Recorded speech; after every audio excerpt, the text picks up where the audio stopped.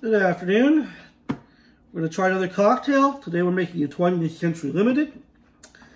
I have a chilled cocktail glass, pint glass of ice, shaker top, locally made barrel-aged gin from Baltimore Spirits Company, and white creme de cacao.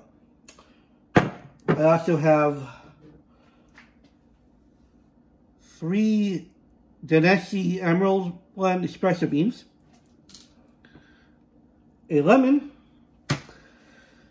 and a cordless juicer from the 1980s. It's cordless, so instead of running off of wall current, it takes the D. In fact, 4 of them. Interestingly enough, the company that made this used to be located in Halefort, Maryland, about 6 miles down the road that way. Lemon, cutting board. First thing you want to do is smash your lemon a few times, loosen it up. Cut transversely to halves.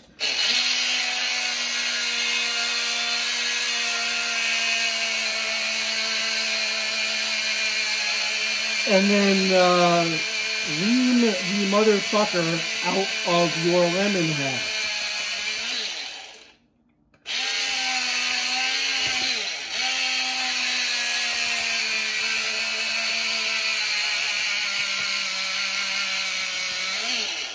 Once your lemons are sufficiently reamed, you are going to put the halves aside, toss the top part of your cordless juicer that takes the D in the sink, and pour the juice contents into your pint glass full of ice.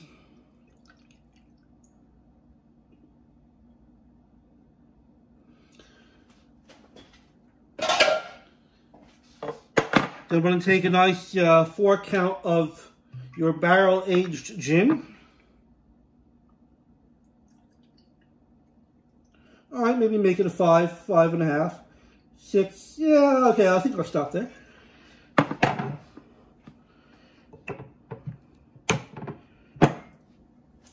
White creme de cacao is a quick 2.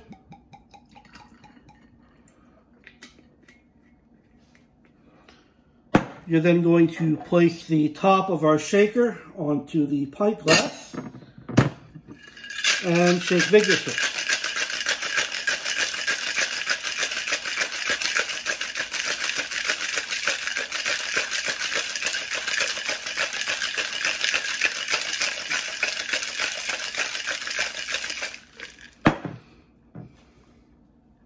While that settles, you're going to take the ice that is chilling your cocktail glass and you're going to discard it. You now have a chilled cocktail glass ready to receive the contents of your shaker. 2 thumbs to release. Strainer and strain.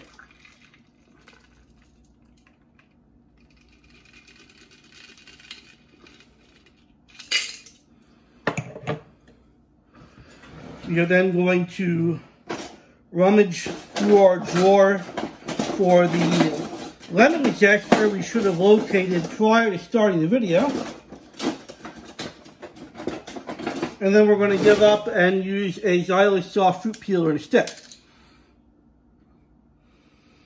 And you just want to take a little bit of the zest off of one of your reamed lemon halves.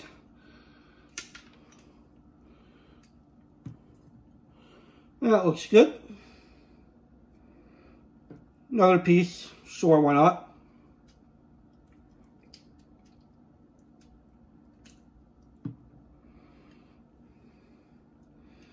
And then your 3 Danesi Italian 4th generation Roman espresso beans as a garnish.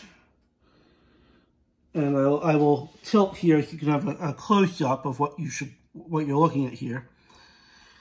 And that is the 20th century. Which at the time, I should point out, was invented in the 20th century. It had a nice forward-looking futuristic name. Now it seems like it's a little old-timey. Still tastes good. Cheers.